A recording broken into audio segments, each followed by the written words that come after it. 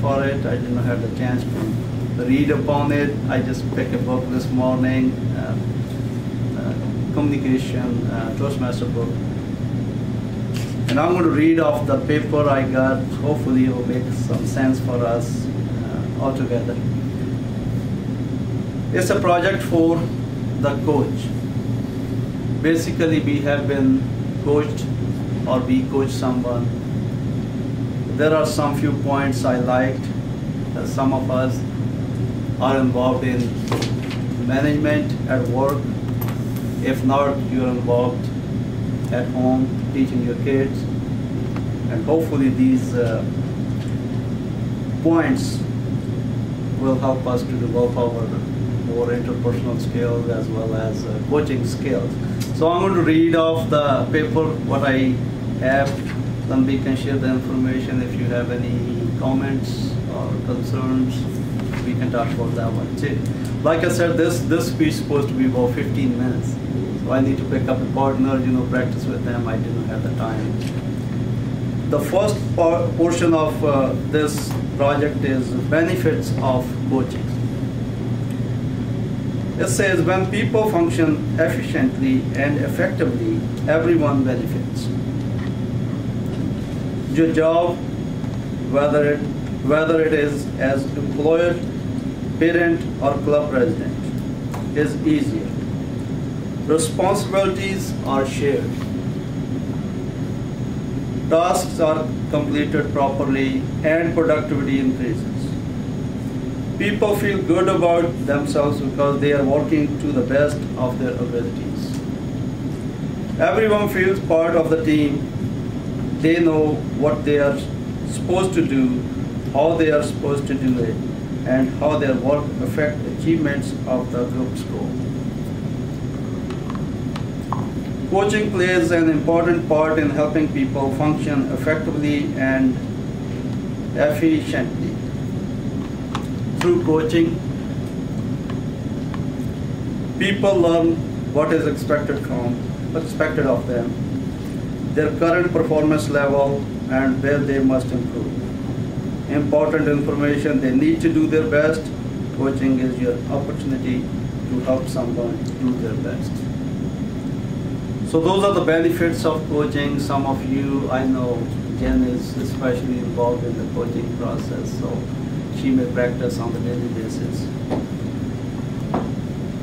The next portion of this article or the speech is where to start, how to start coaching. We all do the best of our knowledge. Sometimes I don't know much, but I start coaching people because it's easy. It says, before you speak with the person whose performance is unsatisfactory, you must do some research. Usually people don't perform well for one of these reasons. Poor training. Nobody ever showed them or told them how to do the work properly. So it can be related to the job performance, it can be related to deal with the kids at home. Inadequate equipment. They don't have the right materials or equipment. Third is time. They don't have the time to do the work properly. Motivation. They feel overworked and underappreciated or are unhappy with the job. Co-workers, management, friends, or family. They are not motivated to perform. So those are the 4 or 5 points you should consider before you start coaching someone.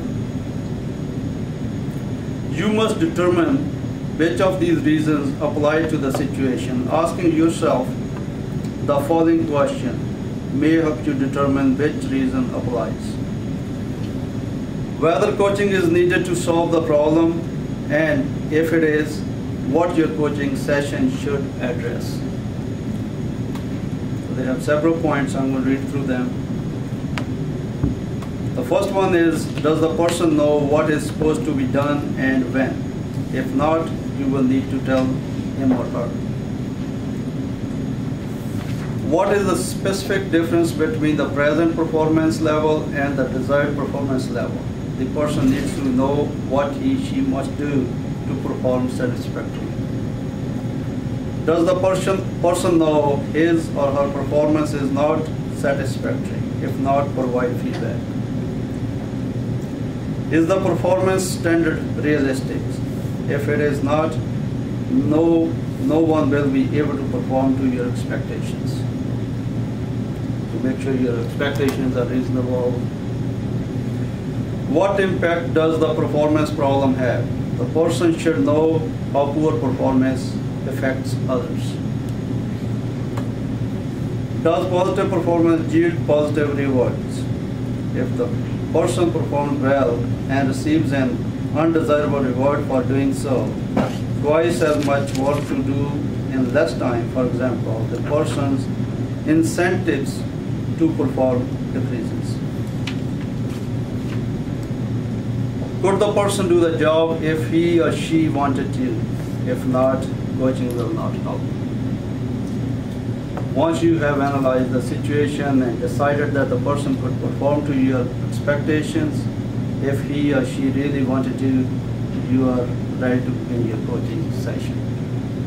So those are the several points. We live our life every day. We have been coached. We've been telling people. So maybe you can pick 1 or 2 points and practice in your daily life. That's all I have. Thank you very much.